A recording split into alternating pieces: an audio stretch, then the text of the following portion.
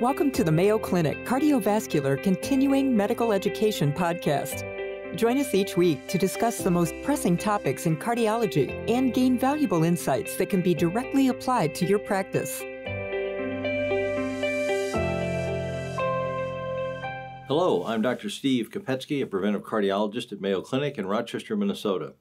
It's a great pleasure today to be speaking with Dr. Ray Squires, professor of medicine, also in the Division of Cardiovascular Disease Prevention here in Mayo, Rochester. Welcome, Ray.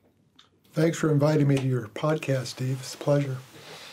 What we'll be talking about today is cardio-oncology rehabilitation. Now, Dr. Squires has been involved intimately in our cardiac rehab program for, shall I say, Ray, more than a decade? Yes. Okay. And Ray helped start it here and has been involved. And this new concept of cardio-oncology rehab is something that's new to many of us because we didn't used to have this. How long has this been around, Ray? Cardio-oncology rehabilitation has been around probably since about 2015 or so. We started our program in 2017.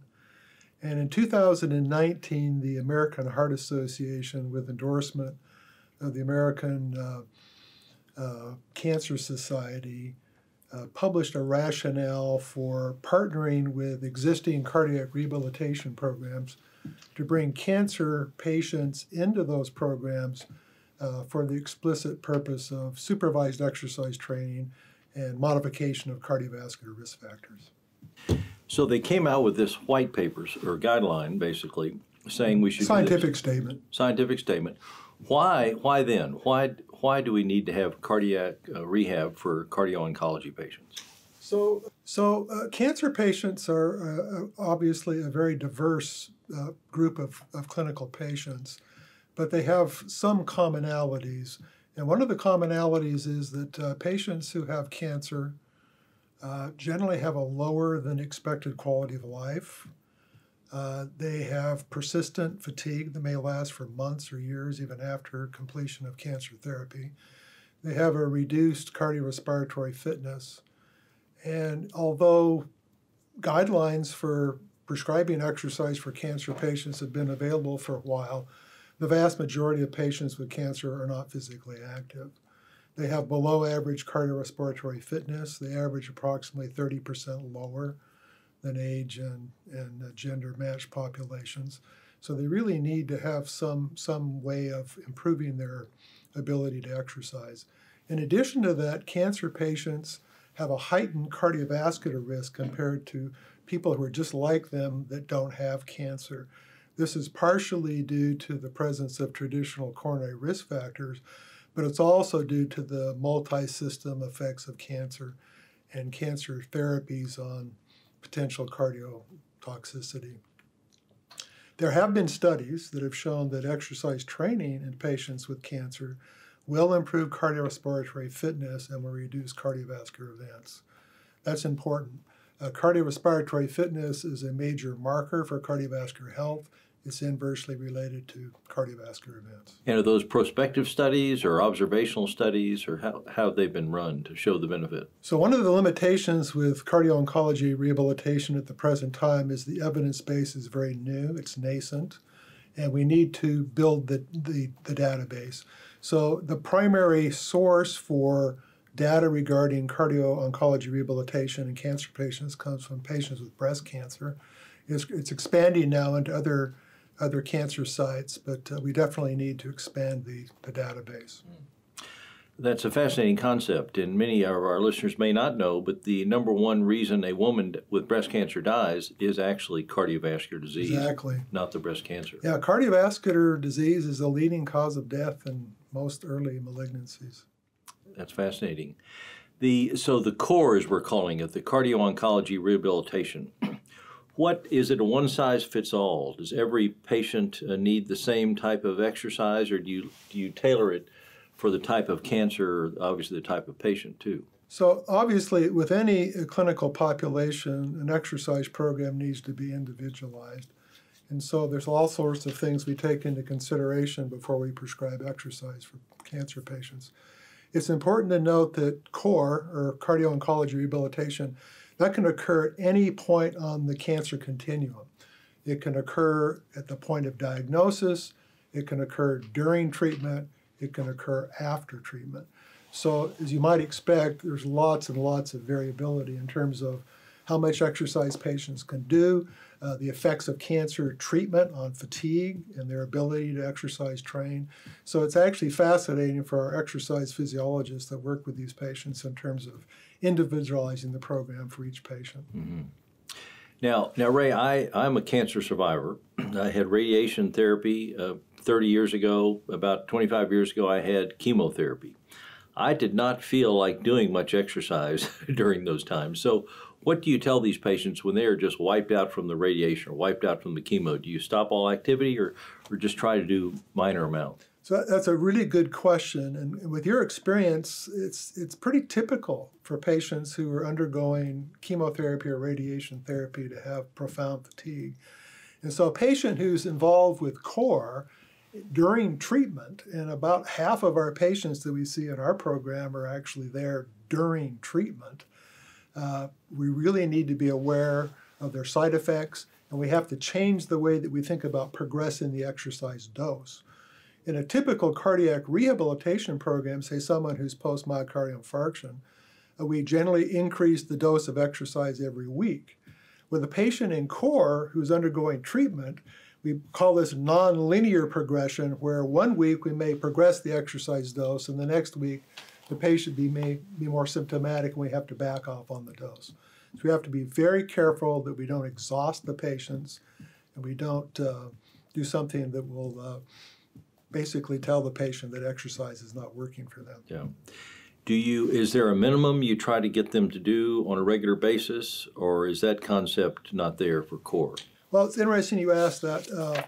So we look at guidelines for cancer patients published by the American College of Sports Medicine, the American Heart Association, and the American Cancer Society. And we adapted them based on our own clinical experience over the last 4 or 5 years. And we recently published a paper in the Journal of Cardiopulmonary Rehabilitation and Prevention. It was written, the primary author was Adam Schultz, who's one of our clinical exercise physiologists. I was involved. We had 3 of our oncology colleagues involved as well. And the title of the paper is Cardio-oncology Rehabilitation, Exercise Prescription and Programming, a Practical Guide. So in this paper, it has a table that basically gives a summary of what we recommend practitioners in CORE think about when prescribing exercise for patients. And so we have frequency, intensity, duration, type of exercise, progression of the exercise dose for aerobic or cardiovascular exercise, resistance training, and then flexibility exercise. And again, it depends upon the patient, what their initial level of fitness is, their degree of frailty, the amount of side effects they're having, where they are on the cancer continuum in terms of treatment and remission, et cetera, in terms of how we do this. But basically, if we're looking at a kind of a kernel of truth in terms of what we tell patients to do with their exercise, for aerobic or cardiovascular exercise, the goal is to increase exercise frequency to 3 to 7 days a week, gradually increase duration to 30 minutes or more at a moderate intensity. Most of the cancer patients we see progress to the point where they can also perform high-intensity interval training, at least for part of their training sessions. For resistance training, we basically promote 2 to 3 sessions per week, basically using all major muscle groups of the body. And this could be using elastic bands, hand weights, weight machines, body weight on a 2 to 3 day per week basis, exercising for 1 set of 8 to 15 slow repetitions, again, avoiding fatigue, avoiding complete exhaustion. And then for flexibility work, the real goal is maintaining or improving flexibility. We recommend those kinds of exercises on a daily basis. So that's kind of a kernel or an overview of what we would generally recommend for the average patient with cancer. Not very much different than what we would recommend for other clinical populations that we see. And then it's been shown in the non-cancer population that we also need to not be sedentary. we need to get up and move every hour or so. Is the same finding with oncology patients? We don't have data yet to back that up, but we certainly tell patients to avoid prolonged periods of sitting. And we tell them to be active during the day rather than passive. Okay. So it's very similar to what we have our normal or non-oncology patients do, maybe a little more tailored. A little bit more tailored. And one thing we'll say is the personnel, the staff that works with these patients, they need additional education to their typical clinical exercise physiology education. And there is a certification from the American College of Sports Medicine, certified cancer trainer, that we would recommend that exercise professionals who are considering working with cancer patients obtain. That's terrific. It's actually a certified area now. That's fantastic. Now, Ray, here at Mayo, we have this concept of ECG age. We have an artificial intelligence that analyzes every ECG that's done. And I know the National Cancer Institute's pointed out patients that undergo chemotherapy, their average ECG age is 10 years older than their chronologic age. Have we seen any evidence that we can benefit these patients with ECG age with the core? Haven't seen that yet, but that would be a fascinating project to engage in. Yes. We'll have to speak after the podcast and come up with some ideas. Yes. Well, I can tell you that my ECG age before my chemotherapy, my ECG was a year older than I was chronologically. And I figured I was going to die of cancer. Of course, I read about it and found out that my odds I was going to die of heart disease because I'm a male in this country. And now my ECG age with my lifestyle change over the last couple of decades is 17 years younger than my chronologic age. Well, that's good. That's an N of 1, but it's very impressive. It is an N of 1, but it makes me feel better. So basically, you point out to us very nicely that the ECG or the core patients need to be more active. You have a program for them now. Is this how many core programs are there around the country? That's a good question. I really don't know. There have been relatively few publications in the area. So there are a few leading programs around the country, but I really can't tell you what percentage of cardiac rehabilitation programs are involved with core. And I should tell you this. One of the problems with core is reimbursement. So we need to figure out a reimbursement strategy for these patients. And to tell you the truth, right now at Mayo, we don't make money seeing these core patients. The bean counters don't like me to say this. We basically give away a lot of the things that we're doing with these patients. But it helps our patients. And that's it helps our patients. It keeps them out of the hospital. Overall, I think it's going to reduce healthcare costs. Yes. Now, I assume if they have other reimbursable issues, heart failure, what about dyspnea on exertion? Is that covered? Dyspnea on exertion is not covered unless they have underlying pulmonary disease. That would be covered under a pulmonary rehabilitation CPT code. Okay. So you point out to us we have this program. It's a certifiable program. It's shown benefits. It is aimed at the cancer patients whose, many of them, their most common cause of death is actually heart disease, not cancer. It's not clear how much this is going to benefit them, but the early data shows it clearly does benefit them. We know that it improves cardiovascular fitness, cardiorespiratory fitness, and it does reduce events, at least in patients with breast cancer. But as I said earlier, we need to expand the database. Excellent message overall. And this can be done by any cardiac rehab program in the country.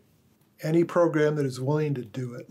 Great. And we're encouraging this. Yes, certainly so. I certainly endorse it as a cancer survivor. I think the exercise, if nothing else, helps your mental attitude as much as anything you can do to say, hey, I'm doing this. I'm going to beat this disease. Well, I should mention there is data in cancer survivors that exercise training in depressed patients actually reduces depression. So yes, very true. I can attest to that. Well, Ray, it's been great speaking with you. Any last minute, anything else we need to cover we haven't covered yet? No, I think you've been good in your questions. I think this is a great topic. There's always something new to talk about on these podcasts, and I appreciate your including me with you. Great. Well, maybe we'll have to bring you back in the future as you get more data, because we have great databases here at Mayo, and hopefully we'll. Are the NCCTG and the cancer treatment groups getting on board with this and studying it? Yes, they are. So we'll have data coming out in the next couple data, years. Yes. That's great. Well, thank you, Dr. Ray Squires. It's been a great pleasure talking to you about this very important subject. Thank you, Steve. Thank you for joining us today. Feel free to share your thoughts and suggestions about the podcast by emailing cvselfstudy@mayo.edu. Be sure to subscribe to the Mayo Clinic Cardiovascular CME podcast on your favorite platform and tune in each week to explore today's most pressing cardiology topics with your colleagues at Mayo Clinic.